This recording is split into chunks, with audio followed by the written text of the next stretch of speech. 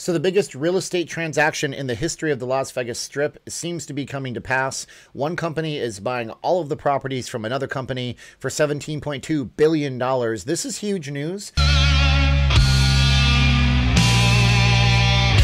For me as a shock, because I knew this might be happening, but I didn't think it would happen this suddenly. We're going to get into it. What company is it? How this would play out for you as a gamer, as a person who's traveling to Las Vegas. And you have to be on top of this stuff because it could change your entire scope of your vacation the next time you come, or might do nothing at all except for help super duper rich people get super duper richer. Are you a super duper rich person? What do you think of this deal? My name is Steven. How's it going, guys? I'm not leaving Las Vegas. I'm a Vegas blogger. Be sure to like, share, subscribe, hit the bell for future notifications. Special thanks go out to our sponsor for this video, Panay Magazine. I'm putting a second video up on my channel today, right when I put this one up. It's going to be about the Filipina magazine, Panay Magazine. They're the sponsor this month. We interviewed 3 of their models over at Resorts World. Super nice ladies, and they're buying the biggest billboard in the world, or in North America, on the side of it at Resorts World. And why are they doing that? And what brings them to Vegas? Why does Vegas matter so much to them? I think you will like that. Links are in the description below for checking them out. Guys, I think you're going to like this one. I just have an inclination. LOL. But anyways, if you guys want to support us further, VegasFaceMask.com. No S at the end. This is called Make It Rain. My wife makes these, 2 for $25. We have solid colors as well. If you got to wear a mask because of Delta variants and all these things, then we're the only 2 that you'll ever need. VegasFaceMask, no S at the end.com. MGM Growth Properties stock rallies after VICI Properties buyout deal. MGM's entire stock of buildings and physical property is being purchased. $17.2 billion, which is insanity. Let's go to the actual article. Okay, here it is on Market Watch. Okay, shares of MGM Growth Properties shot up 7.47% in the pre-market trading Wednesday after the Real Estate Investment Trust announced an agreement acquired by VICI Properties. Now, you might remember VICI from a previous episode of Not Leaving Las Vegas, where they purchased the Las Vegas Venetian and the Las Vegas Palazzo.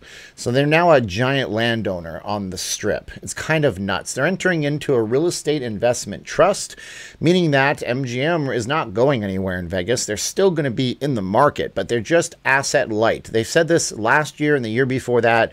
We don't need to own buildings in order to have an operation in Vegas. We can sell our buildings for huge amounts of money, not make money off of the real estate in the future, of course, which means that they might not have a lot of faith in the market actually increasing in Vegas, because real estate is always going to appreciate in value. But if they think it's appreciated as far as it's going to go, they might sell. They're also probably selling for another reason, but we'll get to that in a second. But what those REITs mean, real estate investment trusts mean, is that they're basically going to be going ahead, entering into agreement, whereas they're a tenant in a property that they used to own.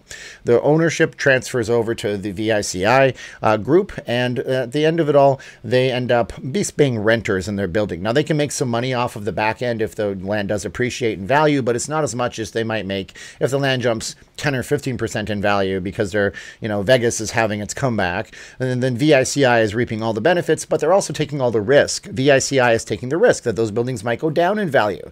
If we have some Omega variant that it's really gnarly and traffic and everything gets shut down again, and by the way, I have a video about that. You have to check out this channel later.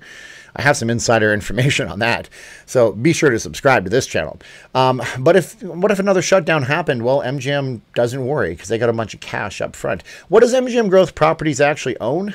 Well, they own a lot of things. MGM Grand, Mandalay Bay, the Mirage, the Park, the Luxor, the New York, the Excalibur, and the Park Theater, okay? That's not just what they own here. I mean, they own stuff metropolitanly, so they own, MGM out in D.C., they own the Borgata out in Atlantic City, MGM Detroit, MGM Ohio, MGM Empire City Casino. I'm not sure where some of these are. Go look at that. We got Times Square, 15 miles from Times Square, Manhattan. And this one is in Ohio, of course. Well, they don't just own that. They also own things regionally. So they own the Beau Rivage. Interesting story behind that. That was originally going to be what they were going to name the Bellagio back in the day, the Beau Rivage. I'm not joking. That's the truth. The Gold Strike, the MGM Springfield. I assume that's in Springfield, Illinois. So they basically own all this stuff. VICI Properties now owns all that stuff. You might remember them, as I mentioned, from the company that actually purchased the Venetian. So they now own the Venetian as well. And this was something that happened just on March 3rd. So lots lots of crazy stuff going on here. What's going on? Why is MGM doing this? Like I said, they have this quest to be what's called an asset-light company, which means that they just focus on their gaming, and they say we can be renters. It's kind of like if you were, if you were a burger place and you're highly successful, but guess what? My land is now worth $100 million, and all I do is make burgers. You decide you'd rather cash out on the $100 million, take that, invest that money into building more expansion of your burger empire, and you don't need to own the land that you're in order to flip burgers. Now, on the flip side, you better be in a rock-solid ironclad contract, because the landowner of the new place could always tell you to leave, just like anybody else. They could always evict you. And if they decide to evict you and bring somebody else in, well, then that's a big deal. However, this is a casino operation. It's not a burger flipping operation, so it's going to be a little more complicated than just getting rid of MGM in the future and saying, okay, we're going to give this to Caesars now, and now Caesars is running the gaming inside. They've developed long-term relationships with players and gamers. They've developed long-term relationships with entertainers. They've developed long-term relationships with the marketplace. So MGM's not going anywhere, but they might be going to Tokyo. Or Japan, at least. I don't think it's in Tokyo. But there's a big development that MGM has been flirting with trying to get into in the Japanese gaming market. This gives them tons of liquidity in order to be able to do that. This also makes them look better on paper to Wall Street, because they don't have the liability of the buildings hanging around their necks. So if they had to stop their gaming operations and their land depreciated in value, it's not a double whammy for them. They can just rest off the laurels of all the cash that they have going forward into the future, and have people look at them and say, well, you're not a risky asset sheet for us. You don't have all these buildings that are sitting empty right now that you're paying property taxes on during a shutdown. God forbid we ever get there again during COVID times. And you know what? You are just a gaming company, so I guess it's okay for us to take a chance on you when it does open back up. And that's kind of how this all works with everything. And I hope that explains it, because I made this video 3 times and I really don't have a lot more time to do it. So if I missed anything, please fill me in the comments below. I'd like to hear your opinions on all this. This will not change the end user experience for you pretty much at all. If anything, it just means that MGM Resorts can focus more on developing things that cost cash, and try to grow the value of their company by giving you more value as a traveler coming in. And that's my video today, and I'm sticking to it. Once again, my name is Steven. I'm not leaving Las Vegas. Be sure to check out our sponsor for this month's videos, Pinay Magazine. They reached out to me. My wife's from the Philippines. They said, hey, you know what? We like how you talk. Maybe this would be something interesting. And I said, okay, sure, we'll go with that. So they were super generous and nice. We have that other video of the interview dropping on the channel here as well, so make sure you check that one out too. Now's the time of the video where I say visit VegasFaceMask.com if you need a mask. Caroline's been making these like crazy. She made 30 masks in one day.